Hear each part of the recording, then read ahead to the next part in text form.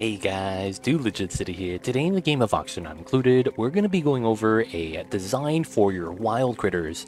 A lot of the times when you're exploring your asteroid, regardless if you're doing the classic or spaced out start, you guys are going to run into these critters. Depending on the biome mix that your asteroid has, you're going to run into different critters depending on the area you explore.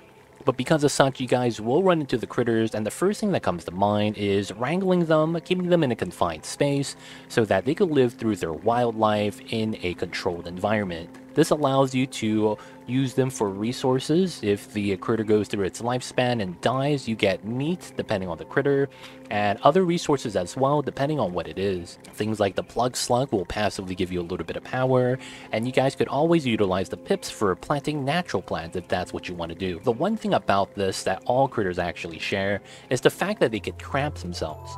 One of the issues with cramping is that if a critter lays an egg within a confined space, they're going to require 12 tiles of space. Depending on which type of critter that is, it may require more or less in order for them to be spacious enough to allow them to roam wildly.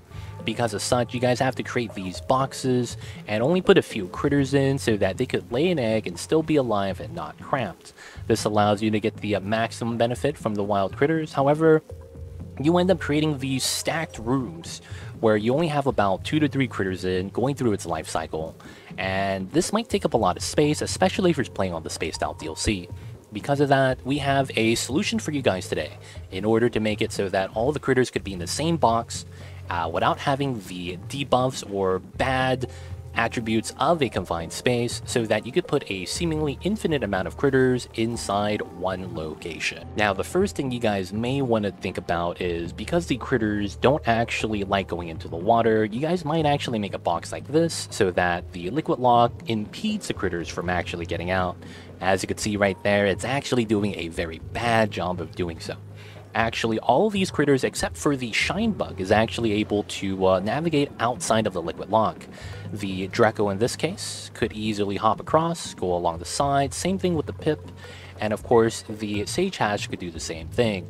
Because of that, they are able to break free and the liquid lock does nothing. However, it does keep the shine bug from navigating outside of it.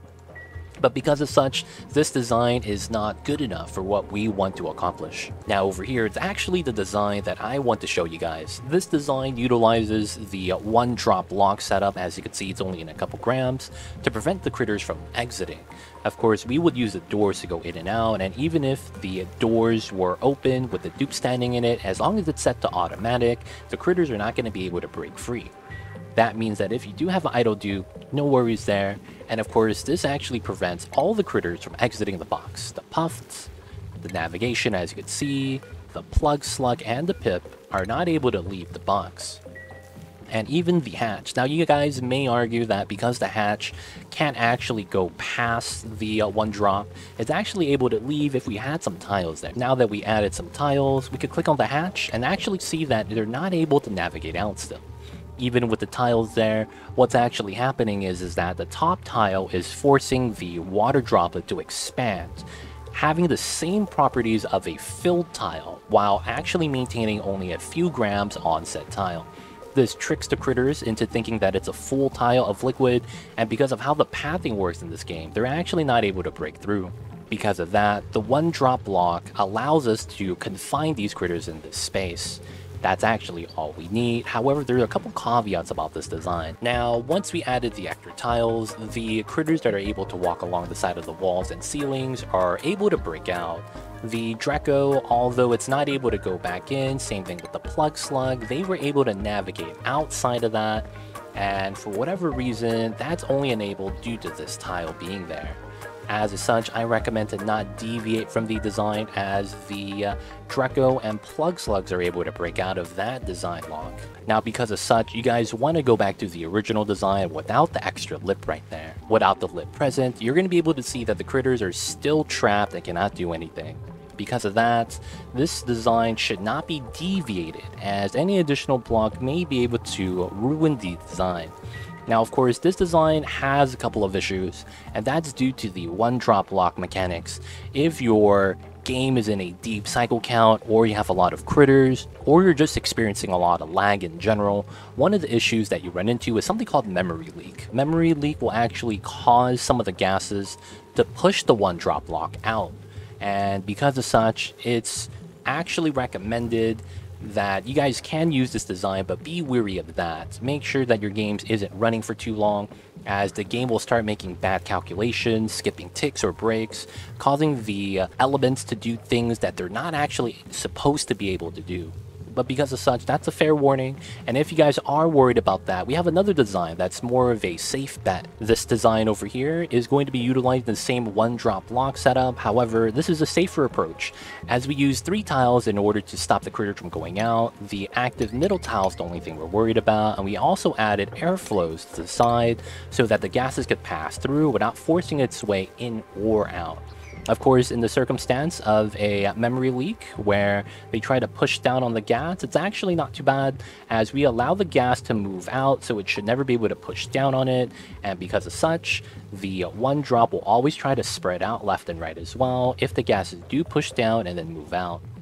The airflow tiles allow us to have a little bit more liquid than usual, and the middle tile expanded to the top tile right here is all we actually need.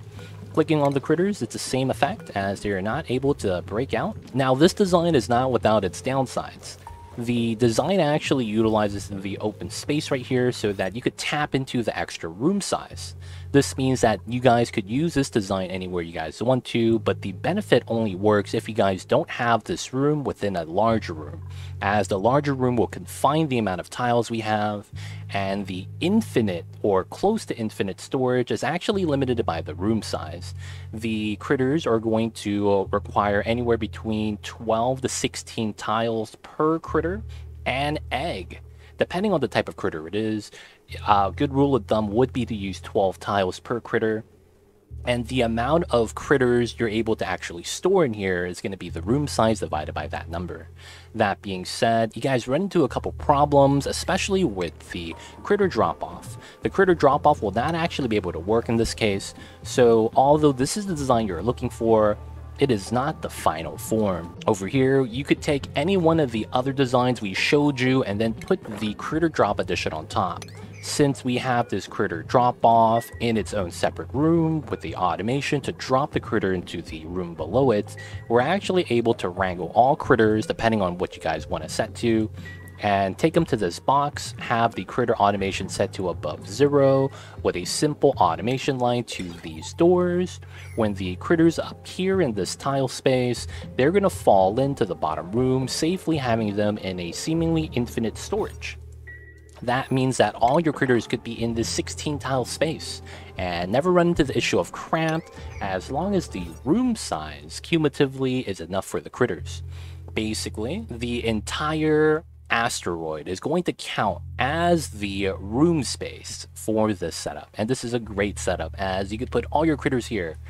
Of course, there are a couple caveats, and that is Pokeshells. Pokeshells will actually fight with other critters if the Pokeshell egg is close enough to the Pokeshell. They're going to tap into their motherly instincts and of course fight as if they were protecting the child from unknown dangers. Because of that, it is recommended that you guys don't put Pokeshells in this box. Another thing is that although it works for most critters, it does not actually work for Pacus, as there's no bodies of water in here.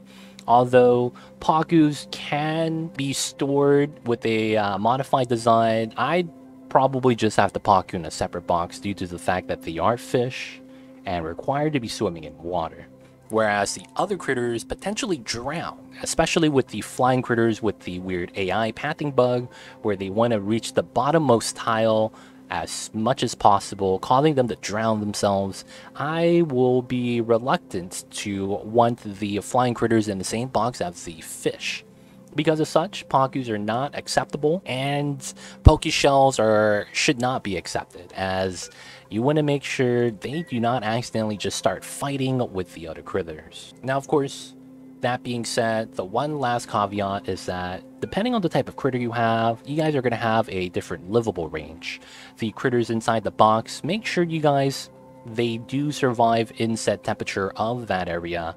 And if you guys have to. You guys might have to make a separate box with a similar design so that they could accommodate for some of the other critters, such as maybe a slickster, as the slicksters require a hotter top end temperature, and because it also affects the egg chance.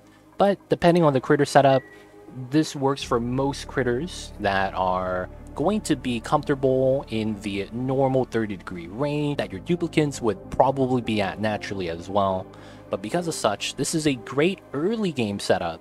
No automation required. A lot of the building design really comes from the design, the use of a liquid. You guys don't need a lot of tech here, as this is literally tiles, door, automation wire, critter sensor, and a critter drop-off. But guys, that has been the critter jail / menagerie setup. Depending on how you look at it, of course. If you guys have any questions about this, leave a comment down below. Hope you guys enjoyed today's video. And of course, guys, don't forget to like and subscribe. Thank you, guys.